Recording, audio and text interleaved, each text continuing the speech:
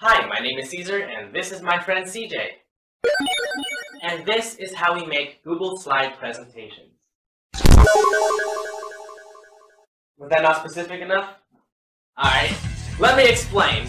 Simple as this. Since CJ can't talk and I can't go inside the computer like he can, these presentations require teamwork. Which means CJ presents the slide while I voice the slide. And that's how we create CJ Slides.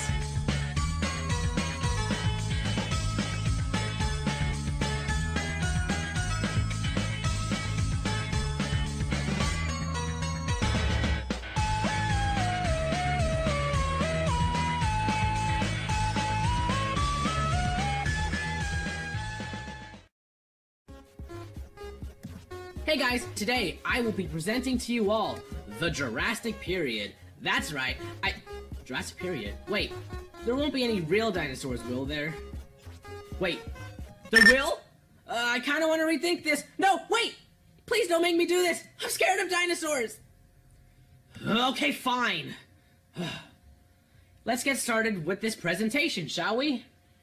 Now let's get to the main idea. Life continues to evolve into many of the forms we see on Earth today.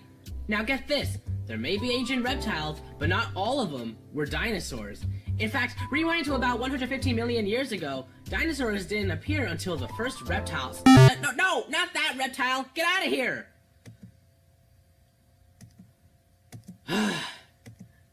These reptiles I was talking about. Paleontologists unearthed the fossils of reptile creatures that swam through seas and waterways, such as mosasaurs, ichthyosaurs. Okay, the problem is I don't know how to say the names, so I can't really describe what these are. Hey guys, just a little update on this presentation. So, as I already said, I didn't know how to pronounce these words. Well, now I finally do. So as you're looking right now, you can see 3 of these creatures on your screen.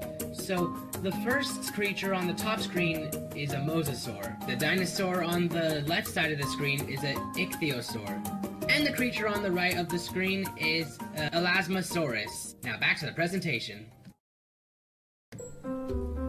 One day, a scientist has discovered what is like a dinosaur skeleton. They used it to support the proof of that birds evolved from dinosaurs. Now the following image has a certain name, but I don't know how to pronounce it, so I can't really say it. Another name I could not pronounce. This name is known as Archaeopteryx. Now back to the presentation. Enough about dinosaurs. Let's get to the plants of the Mesozoic era. The plant known as gymnosperms have dominated the plant population of the era. They can produce seeds, but not flowers. But they do have pine and ginkgo trees, which still exist to this day. By the beginning of the Cenozoic era, animals have evolved. Cenozoic events haven't occurred on the scale. Some extinctions are the result of natural selection, while others are induced by humans. Life begins as simple bacteria. The fossil records reveal this change. Well, sorry this presentation was short, but this was all I could really get. What was that noise? Oh shoot, it's a dinosaur! It just ran right past me. Forget it, I'm out of here.